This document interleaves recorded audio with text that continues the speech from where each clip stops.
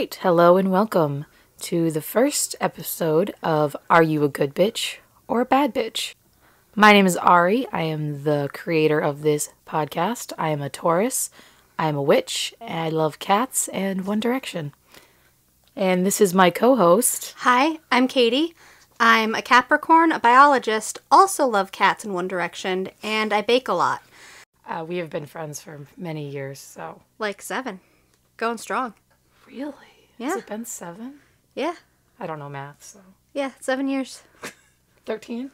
Uh-huh. Okay, nice. Right? Ah. So we're here to take a look at really awesome... but also really awful women throughout history. So I actually had this idea, this podcast, because I have this book. It's called Bad Girls Throughout History by Anne Shen. She kind of just does a little like blurb about each woman, but it's mostly for her art. And I was like, oh my god, like I've never even heard of half the women in this book. And I was like, we should learn more about badass women through history. And then I was like, badass women, like women that did bad things. So I was like, we should explore both. And I couldn't think of a better co-host than with Katie Hill. Thank you. I probably am one of your most obnoxious and loud feminist friends. And I'm also your nerdiest. I love learning. And what better thing to learn about than women are history classes glazed over? So each week we'll pick one woman from roughly the same time period and take a look at what they did, for better or for worse, to affect the world around them. Hopefully we'll see some neat similarities, probably a lot of differences, and we'll definitely learn a lot of interesting things that we didn't know before. Yeah, so we'll do one good bitch and one bad bitch, and we're going to alternate between who gets the good and who gets the bad of the week. Right. Katie wants to do some bad and I want to do some good, so yes. But I'm really excited to start learning about all these women and all their accomplishments or, not accomplishments. Yeah, before we jump in, we should talk about what was going on with women in the time period that we chose. So for this week, we're doing the late 1600s, early 1700s. Oh, so early 1700s, that's actually right around 1692, which is around the Salem witch trials, which I know a lot of because I am a Salem tour guide. And women, were not treated great, actually. Yeah, we know that witchcraft was more an attack on women than actual witch hunting. And the fear of witchcraft, which I'm sure you know, being a Salem tour guide, was a fear that was much more widespread than just Salem. And one of the claims was that women were more susceptible to occult powers because they were the weaker sex. Yeah. Beyond witchcraft, though, women were often left to the whims of men in this time. Not that we can relate now at all. So male heads of households determined whether the women could work or if they were expected to stay home and tend to the house.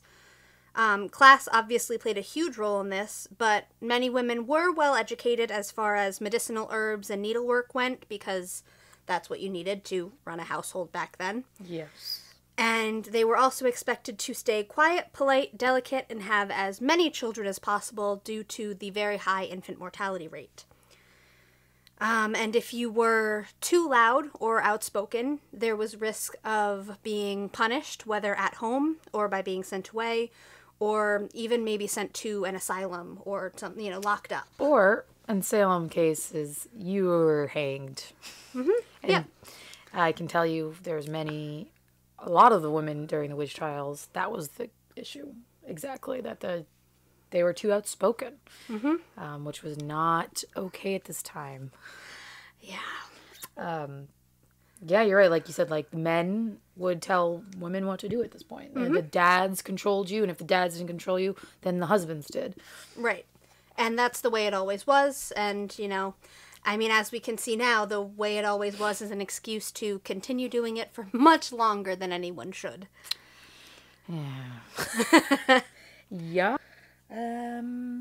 Well, on that note, we should jump into our first woman of the week. And we're going to, again, always start with the good. Because ladies first, I guess. I guess they're both ladies. But I'll go first. I have the first good bitch. So I'm going to talk to you this week about Lady Mary Wortley Montagu. She was born in May 1689 in Nottingham, England, as Mary Pierpont. She was born to a very well-off family. Her father was a duke, and from very early on, she planned on being great. In one of her early diaries, she wrote, "I am going to write a history so uncommon." There is a long-running theme of her wanting to achieve the impossible and go beyond what women could do at the time. She had wanted to run to the horizon and catch the falling sun. Oh, that's beautiful. Yeah. Obviously, she quickly realized that was impossible, but she still held herself to high standards. Unfortunately for her, her mother died when she was pretty young, and she believes that her mother would have supported her, but she was instead raised by her father's mother until she was 8, and she died. Oh. And then her dad raised her. Unfortunately, dads in this time period weren't always known for being the best. He didn't really feel that their education was his responsibility, and so Mary and her siblings were taught by a governess. What's a is that different than a nanny? I think it's kind of an all-encompassing, like, nanny and educator, like an all-purpose caregiver for rich kids. Okay, yeah. The governess. Yeah, exactly. So the governess gave Mary an education that Mary did not care for. She said that she was only taught superstitions and old wives' tales. So Mary took it upon herself to supplement her education with her family's extensive library. She taught herself Latin, which at the time was reserved for men. But by the time she was 13, she was as good as most men. Good for her. Latin's hard. Yeah. I'm a biologist, so I should have taken Latin because, a lot of our Latin words. Names. Yeah. I didn't, though. I was not great with other languages. I didn't take any languages. I regret it. I took French and Italian and can say eggplant in Italian and I have mild conversational French skills. So when we cover a French girl, you'd be like, yeah, on it. Oui. But by the age of 15, Mary had written 2 albums of poems and songs, 1 short novel, and a prose and verse romance. At 15? Mm-hmm. Pretty sure at 15 I was obsessed with the Jonas Brothers and wrote the essays I was required in school. What was I doing at 15? That was, 2010? Right, that's math? That's math. 2011? Something like that. What was I doing at 15? I was... you know what? I was doing so many sports. I was such a sporty kid. That's probably what I was doing. So she also corresponded with bishops who supplemented the governess's learning and teaching. She also wrote letters to her friend Anne. She met Anne when she was about 19, and Anne had a brother. This brother was Edward Wortley Montagu. So she wrote and saw Anne a lot until Anne's untimely death, and then she started writing to Edward. She did this without her father's permission, which was a bold move for a woman of the time. How dare she? Yeah. And when her father did find out, he was not pleased. At some point, her father moved her family from Nottingham to Acton, which Mary hated because this new house didn't have a library and was also away from what she knew. And I'm sure it didn't help that shortly after she moved, she caught the measles. Oh, good. Mm-hmm. Which she obviously survived, but during her time with the measles, she looked rough. Obviously, measles gives you all the red marks and All the gross splotches. stuff. And yeah. I'm glad we don't get the measles anymore. Thank you, vaccines. Please vaccinate your children. Yes, please. Please do. Not that we're telling you what to do. But No, I am. I am absolutely telling you to vaccinate your she's children. a biologist, so listen. So she continued to write to Edward during this time, and Edward actually didn't care that she had the measles. He said something along the lines of, well, if you're ugly, there'll be less men after you, so I'll have a better chance. That's... Yeah, not exactly the compliment or something that I would like to get in a letter. I believe Mary also expressed some distaste with it. She's like, oh, thanks. Yeah.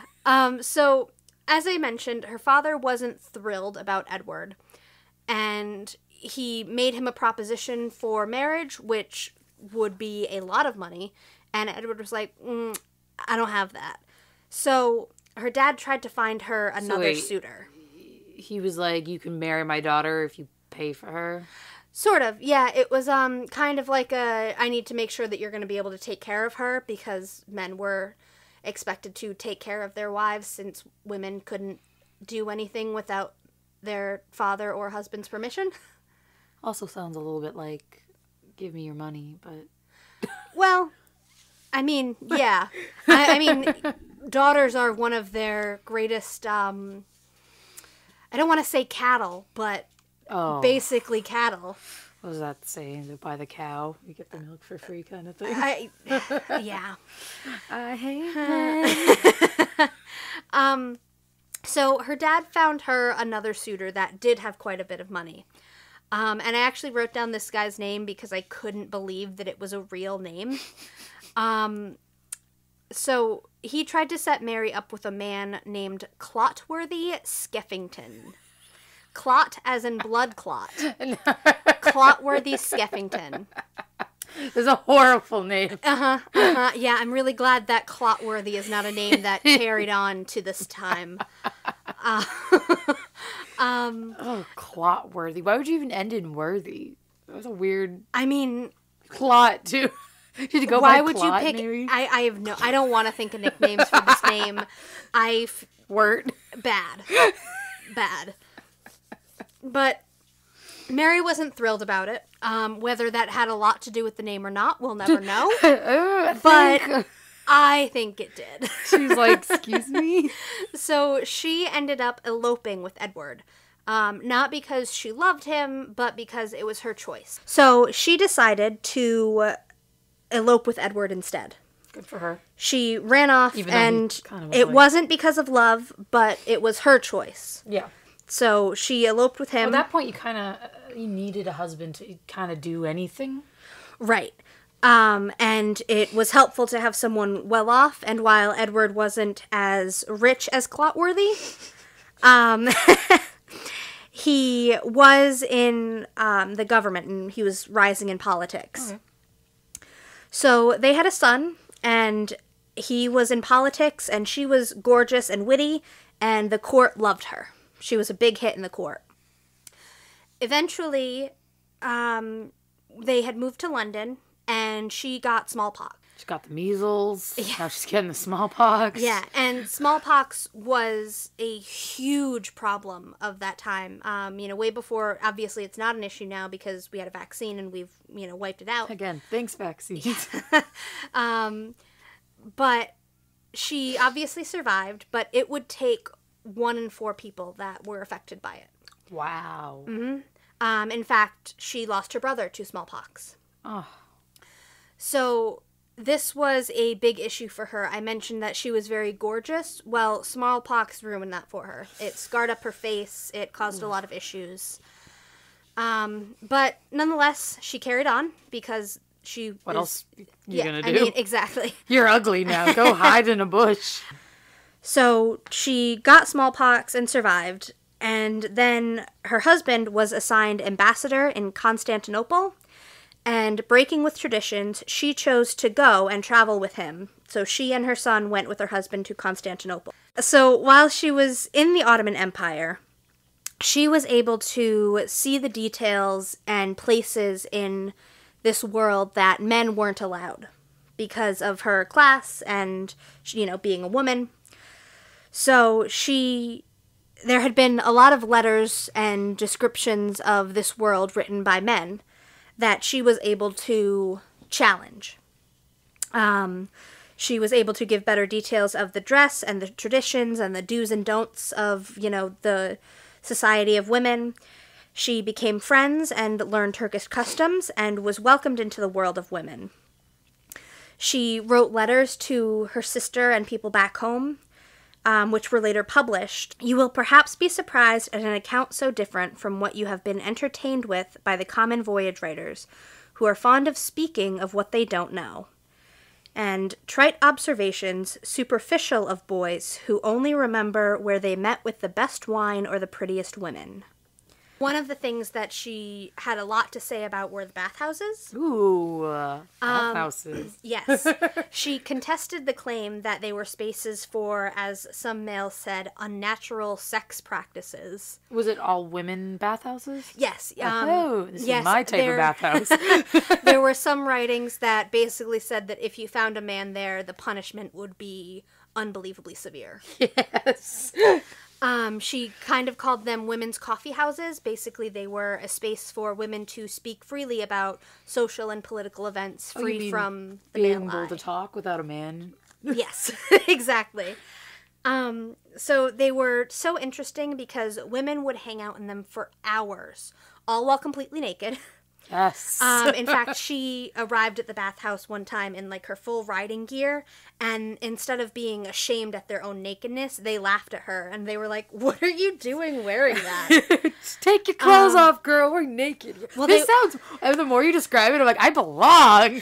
At these bathhouses. They were also so confused when they saw her corset. They assumed it was a contraption that her husband made her wear. Because why would you keep that on when you could be naked with us? Yeah. I mean, that's literally the reason I stopped wearing a bra. Yeah. One day I was like, oh my God, I can't wait to get home and take off the bra. And I said to myself, is that the one reason I want to go home right now is to take off this bra? And then I was like, yeah, because it's so uncomfortable. And I was like, wait a minute, what if I just stopped wearing the bra? Yeah. And it literally changed my life. I haven't worn a bra in 4 years. You've definitely been a much happier person since then. Yeah. I was like, woo, they're free. But yes, so these bathhouses were a haven for women as opposed to whatever the male writers anymore would make them out to be. It's possible. Or yeah, because this is in Constantinople, right? Yeah, this was in the early 1700s.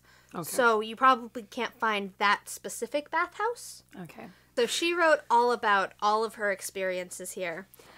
Again, a lot of this was due to her class that she was able to gain access to this. But one thing that she acknowledged that was very interesting in the bathhouses is when everyone was naked, class was indistinguishable. Oh. Right. Because obviously when we're all naked, we're down to our bare minimum and there's no jewels and hair and it's just you and your skin. Yeah. When you break it down, then you don't know. That's kind of nice. Yes. So her writings were later in life praised by many people, including Voltaire and Alexander Pope, who was considered is considered one of the greatest poets of the time. Never heard of him, but must not have been that grammar. Or I just didn't pay attention in English class. She was also criticized by many, including printing presses, many prominent male figures, and Alexander Pope. So there's this brilliant painting by William Powell Frith that shows Mary absolutely joyous. She's in the middle of laughing, and Alexander Pope is on a chair hunched over and he's pissed. Well, come to find out. Picture? Yes. Come to find out. It's a painting? Yes. At some point early on in their relationship in Pope and Mary's, they would write back and forth, and it was clear from his letters to her that he thought she was witty and charming and fantastic, and he was basically like, listen, I am in love with you. She laughed in response. She was not into him, at least not the same way, and from there his opinion of her turned, because much like men now, very often they're like, hey babe, I love you, and you're like, sorry, I'm not interested, and he's like, what makes you think I'm interested in you? But this is the painting. We will share this on Instagram, so that you all can enjoy this. Her face is fantastic. I didn't get a time, but it's painted by William Powell Frith. He's so... Yeah, his eyes are just haunted. He's just like, I can't believe I confessed my love to this woman and she just shot me down. She's just like, that's a good one. This is fantastic. Yes. Oh my god, I love that. Beyond her writings, one of the coolest things that Mary did that I don't think she's nearly as famous for as she should be. I mentioned that Mary had smallpox. She lost her brother to smallpox. Obviously, it was a huge problem for the time. Mm-hmm. There were Ottoman women, older Ottoman women, who had segregated houses called zananas. Zananas. And I hope I'm saying, I've only ever read the word, so it could be pronounced wrong and I'm butchering it. Interesting name. Right. But she was able to go there and witness what they called engrafting, and we now know as inoculation. What is how do you say it? Inoculation. Inoculation. What is that? So it's gross, but it's basically pre-vaccine. So Montague, how she described it, there is a set of old women here who make it their business to perform the operation every autumn. When the great heat is abated, thousands undergo this operation, and there is not one example of anyone that has died in it. Basically, what the women do they would take a small amount of pus from a mild smallpox blister. Okay, starting off gross. Mm-hmm. They would take enough to fit on the head of a needle, and then they would ask you arm or leg. And they would make a scratch, and they would put the pus in the scratch. Right. So people that went through this often developed a very mild case of smallpox, which was enough to allow their bodies to make antibodies. Okay. So it's basically like the first... Yes, it's the first very unsafe, very not recommended very gross form of vaccine. If that's what you went to the doctors today, I mean, all right, we're just going to scratch. It's kind of a similar idea of, I know when we were little, it was kind of a thing where some parents would have chickenpox play dates. Yes, I do remember that. To kind of like get it out of the way. But in this case, it was, we're going to give you a very mild case so that if an epidemic hits, you don't have to die. Good. Right. Because that's how it should work. And she thought this practice was incredible. She had her almost 5-year-old son inoculated the next year, and he had absolutely no issues with it. Nice. When they were back in London, she had her 3-year-old daughter inoculated publicly as well, as she had been met with disdain when promoting the treatment because an untrained female aristocrat thought she should give advice to male physicians that she learned from the Islamic people. Ugh. Right. So they managed to hit all of the sexist, the classist, the racist, all that good stuff. Yep. Mm-hmm. Because, why not? What do you expect from white British men in ugly wigs? That's all I gotta say. Actually, exactly this. This is exactly what I expect from them. Yeah, true. Obviously, a lot of people were like, I don't know about this. But when they saw that her daughter reacted well, her son had reacted well, many of the higher class families decided to get it done for their children. The Princess of Wales also had it done. She was not King George I's daughter. She was the in-law. Okay. So she begged him to let her kids get inoculated. And he demanded more tests first. So, they tested 6 inmates who were offered release if they allowed themselves to be tested on. And it worked. They also tested on several abandoned children, some orphans. Oh. Because, what are you going to do with a couple of orphans if not use them as test subjects? Yeah, right? They're just orphans. Yeah. And again, This is why Batman becoming Batman. and again, no issues. So the Princess of Wales asked again. However, the king didn't want to risk his male heirs, so only the daughters of Princess Caroline were allowed to be inoculated. I don't see where this is going. Yeah, I didn't find out I didn't look into see if any of the male heirs had caught it. I was really hoping that was where that was going. And then all of his sons died. But all of the females were inoculated and never had an issue with it. So between Princess Caroline advocating for inoculations and Lady Mary publishing anonymous articles in support of it, many other royal families and wealthy families followed Montague's lead, including Catherine the Great of Russia. Who is someone we'll definitely have to cover later on. Oh, yeah. For sure. Oh, yeah. And this process kind of continued until Edward Jenner eventually created the smallpox vaccine. So Edward Jenner is someone that I learned about in many of my intro to bio courses and immunology. He's the father of vaccines. Yeah, even though, it was around from women from other countries, but he... Yeah, he did make it much safer. He used cowpox, which is the less virulent version of smallpox.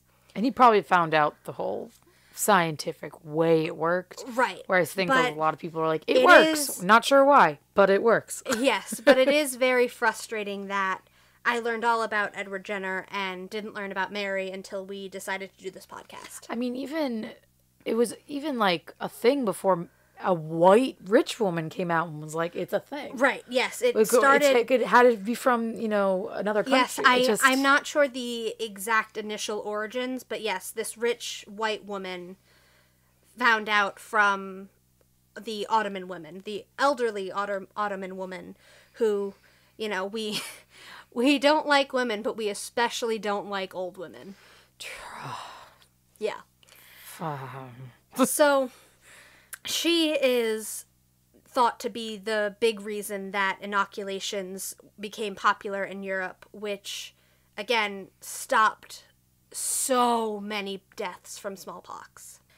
Later in life, Mary basically dipped on her husband after the kids had left the nest. She was like, okay, the kids are old enough. As I mentioned, she didn't marry Edward for love, and they kind of grew estranged, and she chose to travel and take lovers and eventually self-exiled herself in Italy. Okay, yes, bitch. Until he died. She kept in contact with her daughter and wrote her letters about travel, philosophy, literature, and what I thought was the greatest, the education of girls. She wanted to make sure that her granddaughter was educated. Oh. She had said at one point that reading was the cheapest and most exciting source of entertainment, something along those lines. It is. Right. And she thought it was very important for her. She educated her daughter. She wanted all of her future offspring, whether male or female, to be educated. And to learn, yeah. Right. I respect that. She eventually was diagnosed with cancer. In 1762. She ended up going home to be surrounded by her daughter and family until she died at age 73.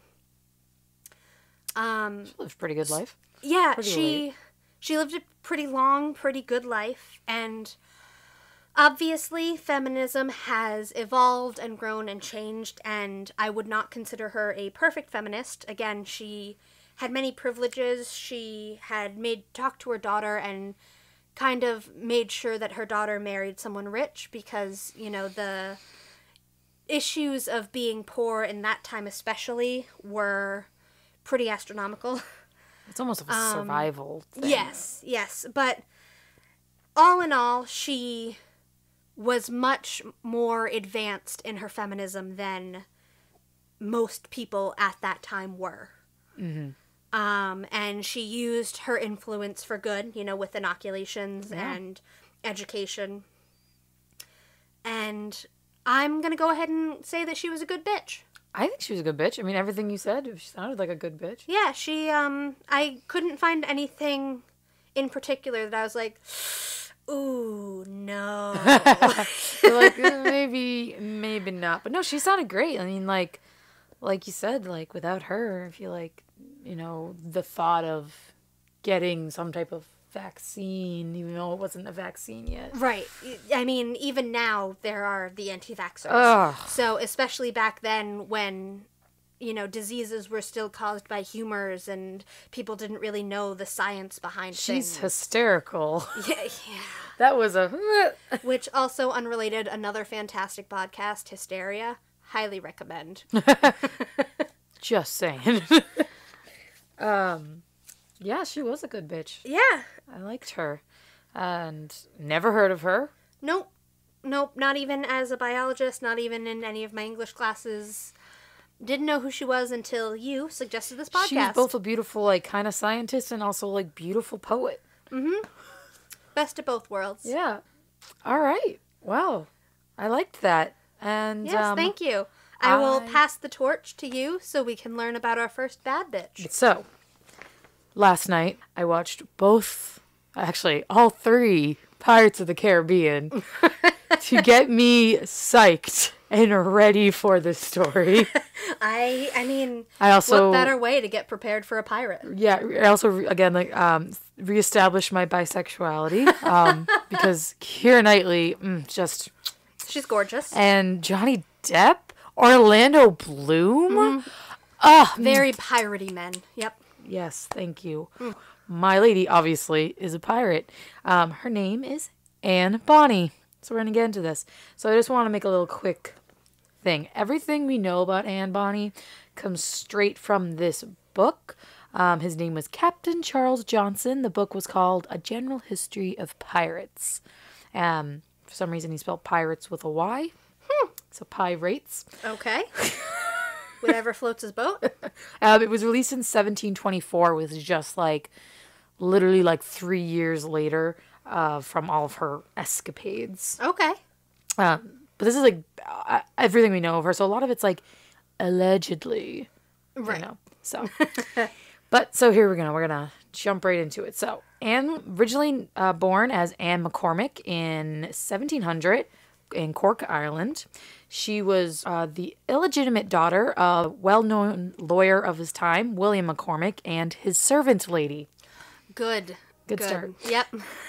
So obviously the servant couldn't hide that she was pregnant, and the wife soon found out. Mm-hmm. And she made his adultery so public and so shameful that he had to skip town, basically. Him and his wife, the mistress, not the wife, and Anne, they all moved to London. Now, they were only in London for a little while. Nice of him to take his mistress, though, I guess. Yeah, I mean, he was like, okay, I knocked you up. I guess I'll take care of you.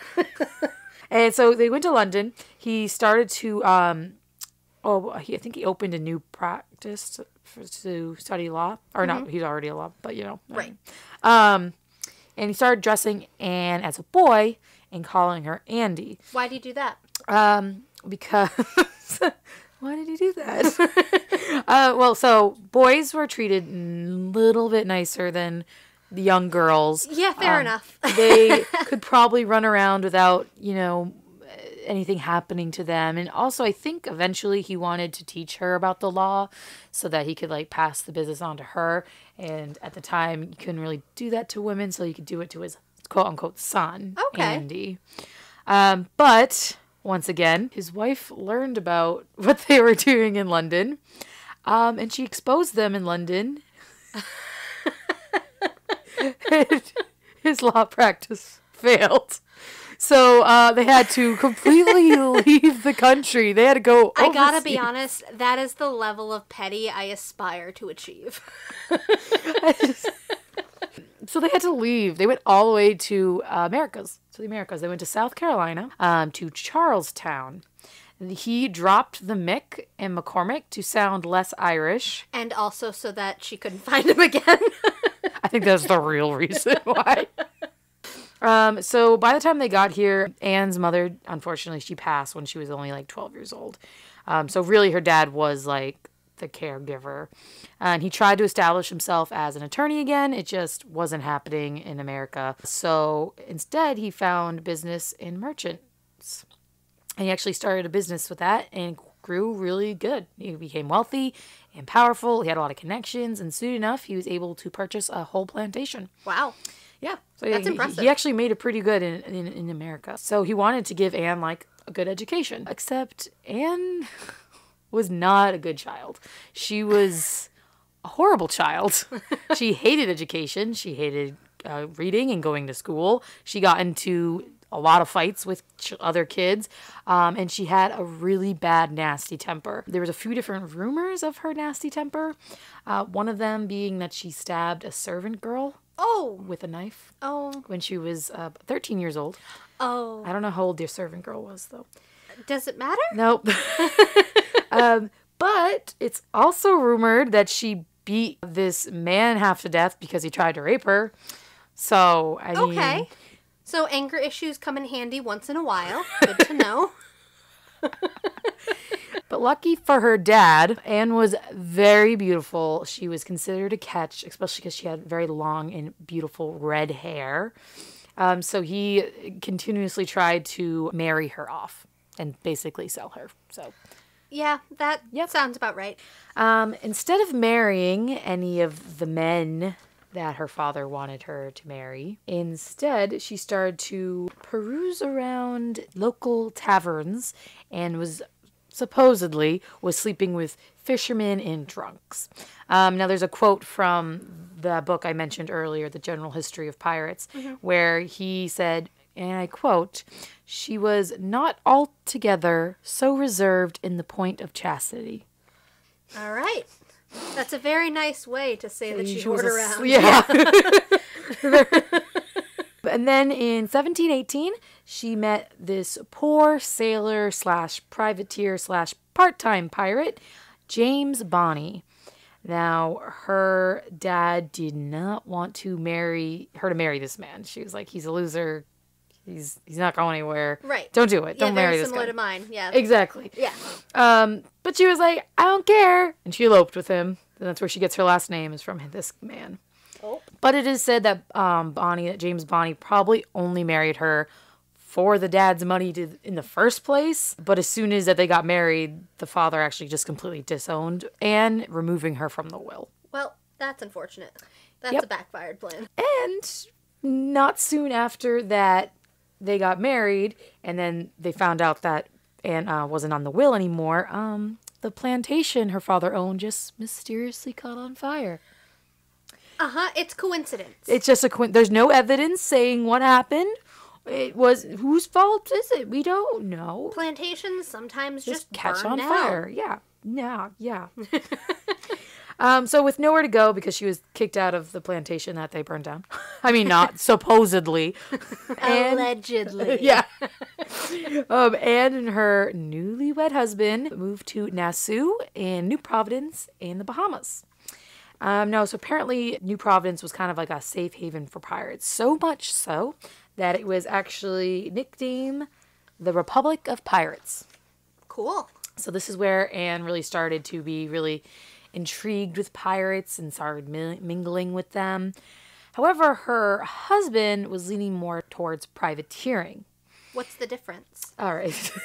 So the difference is basically if you're a pirate, that's illegal. You're not allowed to do it. But if you're basically doing the same exact thing, privateering, you're looting the ships, especially merchant ships, but you're doing it under King, I think it's King George at this point. One of the King Georges. I know for my girl, it was King George the First. So since they're roughly the same time, probably King George the First. Yeah, I think if he said it was okay, then it was legal form of Gotcha. pirate. So basically, if pirates overtook, let's say, like Spanish ships, Asian ships, like any other ship that wasn't British, they didn't care. They didn't give a fuck. Okay. Because that's what privateerings were doing. Right. But as soon as pirates started taking any type of British ships, any American ships, then it was an issue. Problem. Right. Yes. Okay. So that's the difference between privateering and pirating. Not much. So which is why a lot of pirates started out as privateering, and a lot of them usually teetered back and forth. Right. Some of the, like, what the king doesn't know won't hurt him kind of thing. Yeah. All right. And a lot of times if you were pirating and you did kind of became quote unquote too powerful, then that's when they would kind of start hunting you down, which brings me to this. James Bonney, not only was he more privateering, he actually became an informant to the governor, where he would tell the governor about local pirates in the area, which would lead to their arrests and eventual hanging. Basically, aka he was a snitch. Snitches get stitches. Yeah. So Anne hated that. Oh, fun fact. The governor who he was reporting to was Governor Woodes Roger. Okay. He was a former pirate himself, which is how these things usually worked. And he composed a most wanted list of notorious pirates, including Blackbeard. Oh, I know that guy. Yeah. Now, I originally thought that Blackbeard was hanged in Salem, but I did a little bit more research, and apparently he was in like a huge battle down in the Carolinas or Virginia, around there, where he was killed in battle, and his head was on a stake, where it stayed on the stake for a while until it basically became a skull. Right, gross. And then the skull mysteriously disappeared. Oh. Until it randomly popped back up as a goblet. It was like, the inside was painted with like silver. It was like decked out. And now it's in the Peabody Essex Museum. Neat. I mean, if I found a famous pirate skull, the only option is a DIY goblet. Yeah. I mean, like, think how fucking badass that is. Some metallic, non-toxic paint, a really nice stem. Oh, it would be This is what I'm picturing. Like, think of like me as like almost like Cersei Lannister, right? In that type of dress, holding my goblet, which is also a pirate skull, full of the thickest, beautiful red wine ever. Which is absolutely a Cersei. That is Cersei's mood. Yeah. So that's what I'm picturing. Also, fun fact, when I was about 10 or 11 years old, I was in a play called Jolly Roger, and I played a pirate named Bluebeard. I would probably pay money to see that play. So I had to have a blue beard, obviously. But the beard that they gave me was like super itchy. So instead of wearing the fake beard, Oh no. I drew on a beard with blue Sharpie. Oh my god. And I do have a picture of this. Which will also be posted on our Instagram. Here you go. Again, Jesus Christ, that's magnificent. it is beautiful. That is the best blue Sharpie beard that I have ever seen. Thank you. I really hope this play was on a weekend so that it had time to wash off before school.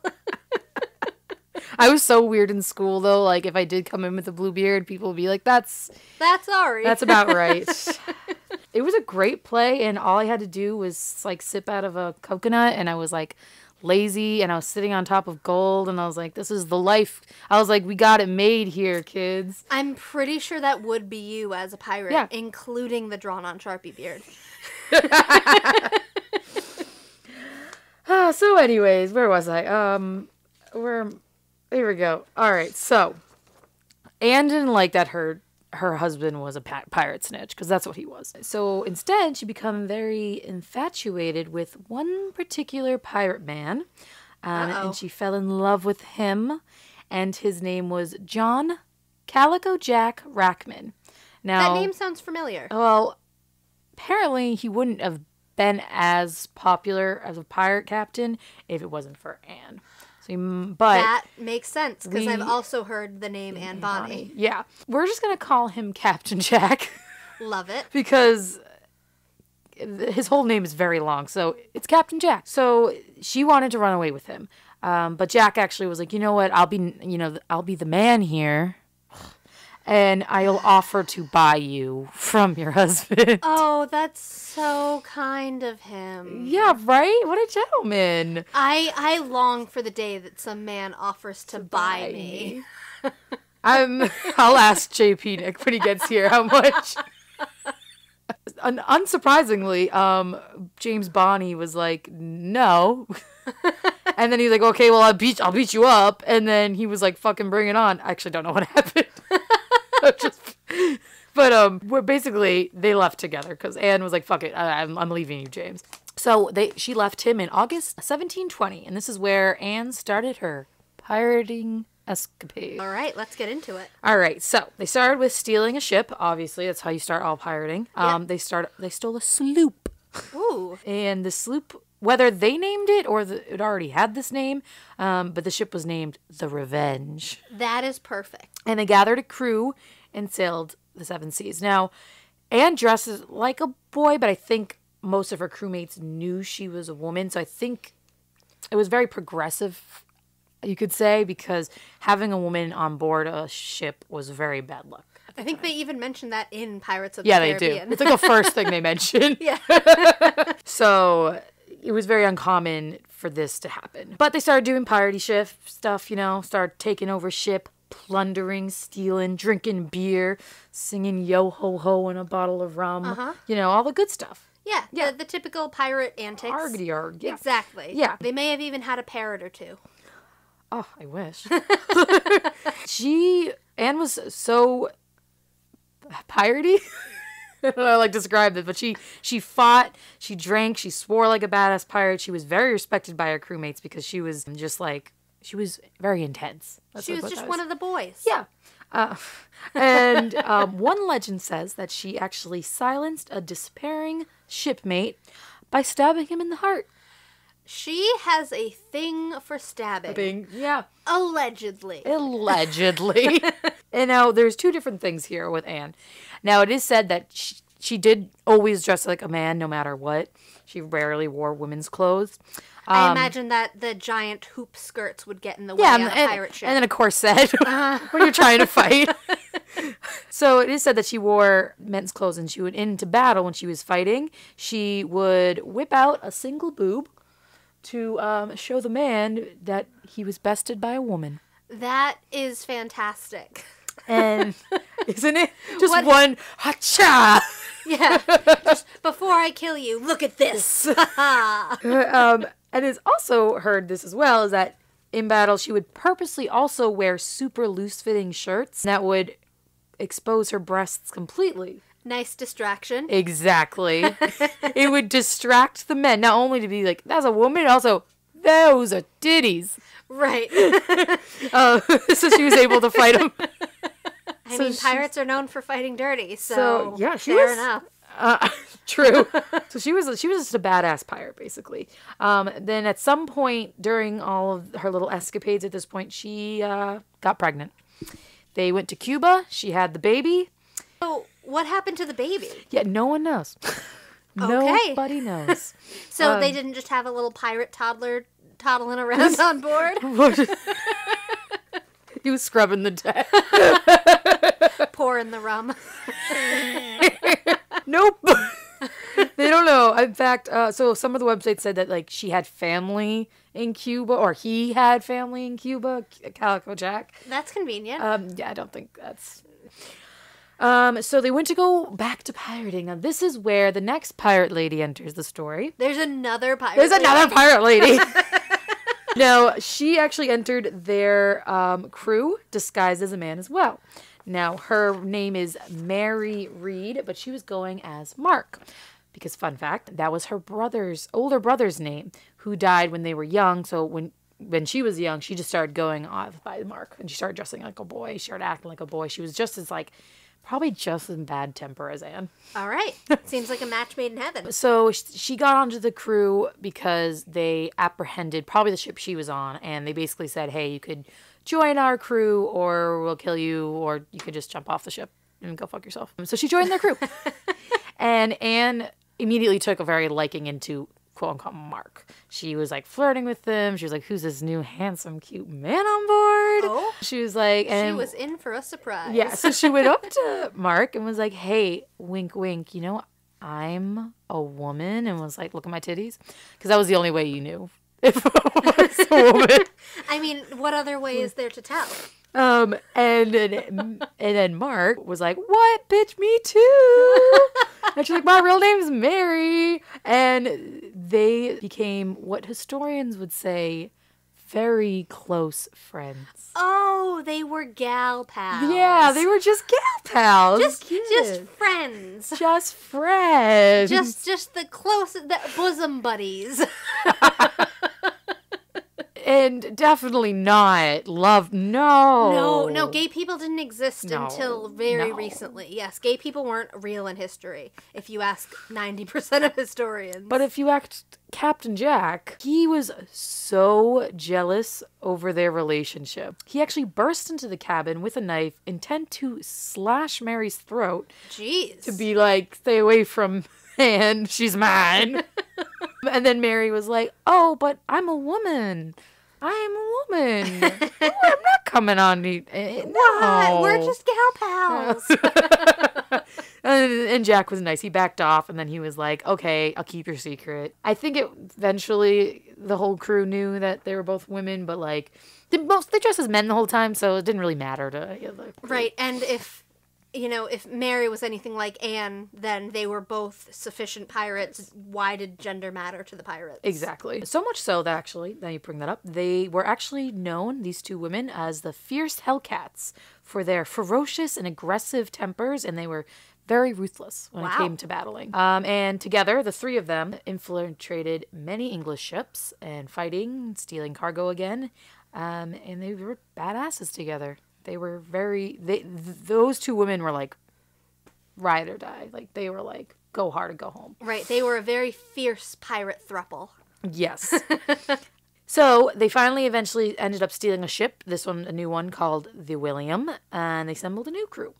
And again, they were doing really good stuff where they started making a name for themselves. Which again, if you remember, if you were making a name for yourself, it means... That's when it got dangerous. Yes. And because you were stealing from the British, and they didn't like that. Because you could steal from anybody else, they didn't care.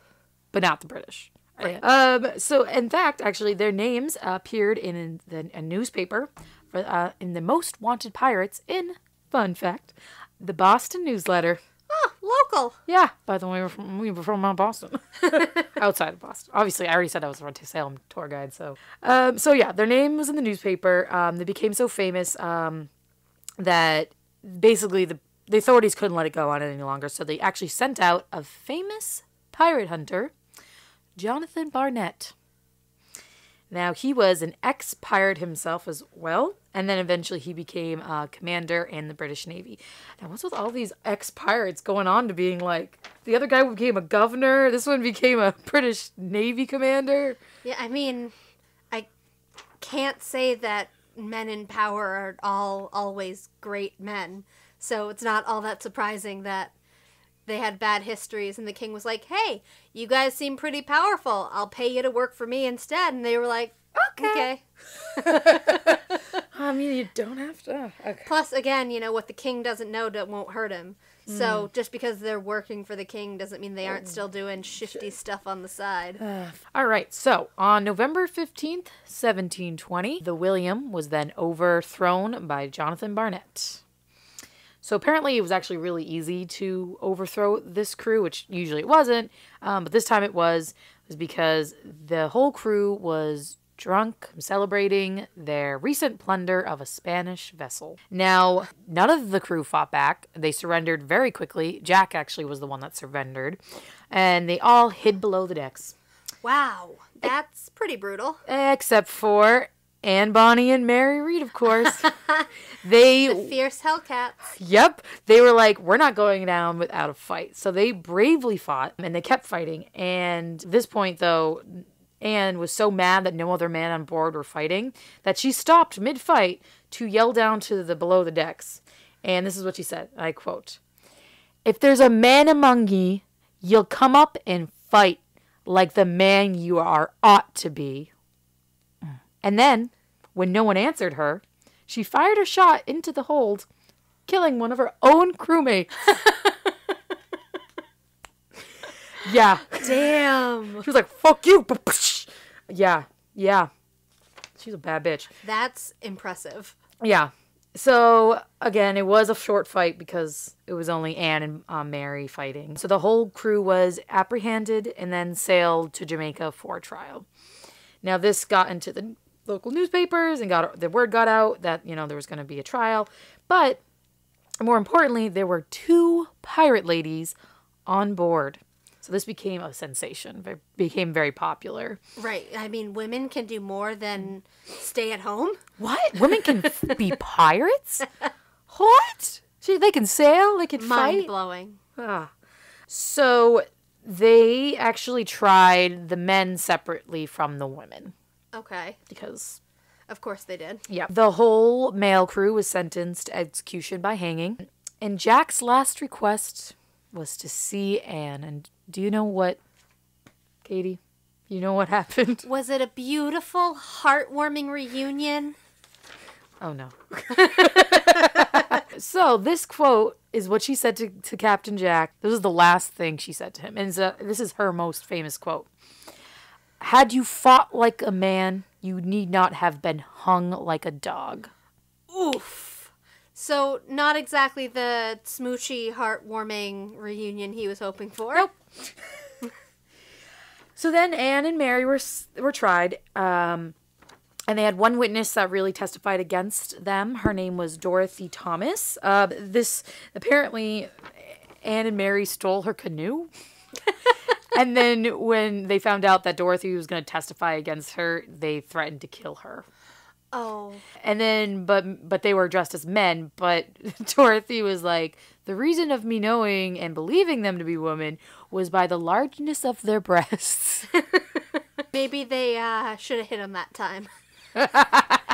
So unfortunately, both women were found guilty and sentenced to hang. But both women pleaded with their bellies. What does that mean? So that means it was basically an English law, basically saying that if you were pregnant, you would you wouldn't be hanged right away. You'd wait out your pregnancy and then you were hanged. Okay, gotta save those babies. Yep, so they both claimed to be pregnant. Those little pirate babies. Now, I don't know how you would prove you're pregnant back then, besides like showing. Yeah, I imagine you'd probably wait, and if, you make it 4 or 5 months without any sort of like growth, then, you're probably assumed to be lying. So, here's what happened. Mary Reed ended up dying in prison of a fever in 1721. And now it is speculated it was due to complications of the childbirth. That would make sense. I can't imagine giving birth in a pirate prison was very hygienic. But fun here. Anne's fate is unknown. Wait, what? Unknown. There was no records of her release from prison or her execution. The one thing they do know is that she was not executed. Huh. So we have some theories of what happened to Anne. So what are the theories? So one says that due to her connections, sorry, not to her connections, her father came in to save the day, of course. Because it was so sensationalized. Yes. Okay. And because of his connections, he was able to get her released, probably paid some type of ransom, and then moved her back to South Carolina, where she then remarried, had 8 kids, and died peacefully. What? Yep. Another theory is that she escaped from prison. Now, there's 2 different things. She either settled down in the Caribbean, where she kind of like continued piracy. Okay. Or she moved back to England, where she just owned a tavern, where she would spend the rest of her days telling tales of her piracy. I like that theory best so far. I do too, and I think in my head that's what happened to Anne.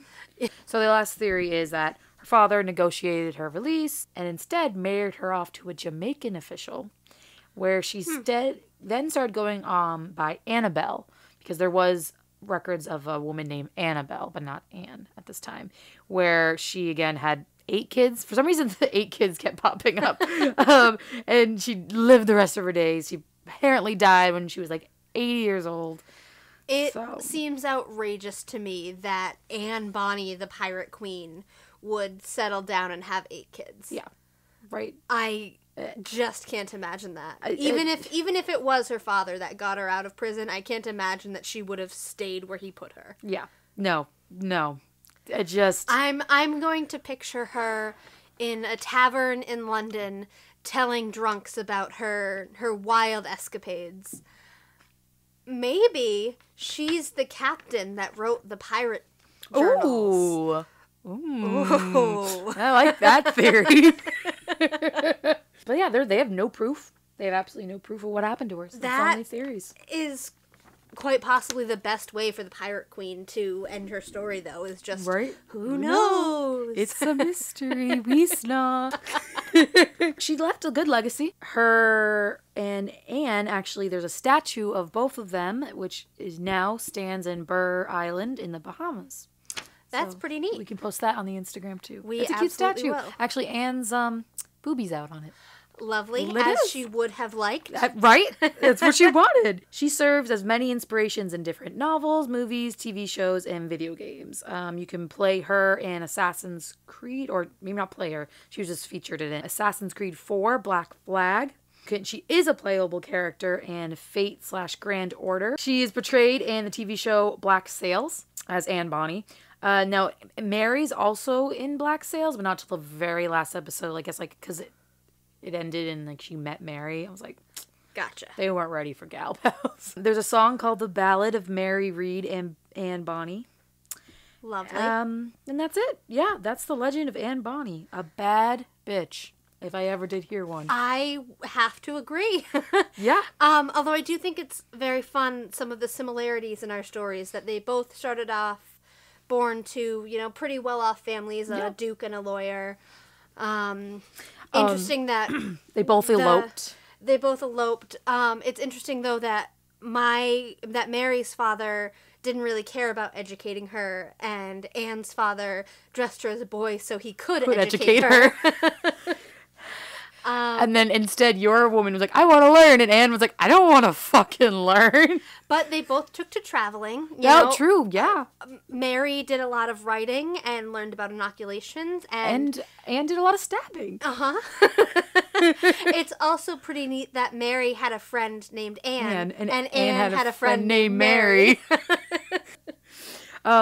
Anyways, but yeah, no, it wasn't. I loved both their stories. Yeah, they were very interesting and in different ways. Yes, and especially for being in the time that they were, they kind of took it upon themselves to be extraordinary. Yes. And they made that happen through whatever means necessary. Both did what they wanted to do. Yes. Yes. Because Mary was she like how would you describe it? Like, she was very bullheaded. She decided to, travel with her husband to the Ottoman Empire. She decided that when her kids were grown, she was done with her husband. That's my favorite. Yes, they both and Anne took some great steps to get what they wanted out of life. Yeah. Instead of being what we discussed in the beginning of the episode, which is a lot of women were, you were told what to do by your father, and then given to a husband where you had to do that. Do what your husband said. Yeah, yes, and because if you didn't, again, you might be a witch. So you might be a witch. You might be crazy. You might just be a complete disgrace. Yeah, I'm surprised no one called your Mary a witch for her. Yes, or sent her to an asylum for having thoughts. What? Wait, Katie. What? Women can't think. Yeah, I think that wraps up most our episode, though. Yeah, for now, we'll be putting out an episode on Wednesday every other week. Oh, for Women Crush Wednesday. Yeah. Yeah, get it? Yeah. Yes. Until we get more people listening other than our families and friends, of course. Not that we don't appreciate you all immensely. We love you, Mom and Dad. Love you, Mom, and Z, and aunties. All right, so you can follow us on Twitter and Instagram at GBBB Podcast. That's G, 3 B's, and podcast. GBBB Podcast. GBBB. No, just 3 B's. Or you can join our Facebook group, Good Bitch, Bad Bitch Podcast. Yes, you can also email us any questions, comments, or suggestions for future bitches at goodbebadbepodcast@gmail.com. And if you're listening to it on iTunes, please leave us a good review. So we thank you again for listening. And this was, Are You a Good Bitch Or a bad bitch. Ga-ding, ding, shh. We're gonna add music at the end. Like, Yeah, ba-da-pa-cha. cue sparkly. Yeah. Yeah. All right. Bye, everyone. Are you a good witch or a bad witch? Bad witch. Bad. Are you a good witch or a bad witch? Me? I'm not a at all. Are you a good witch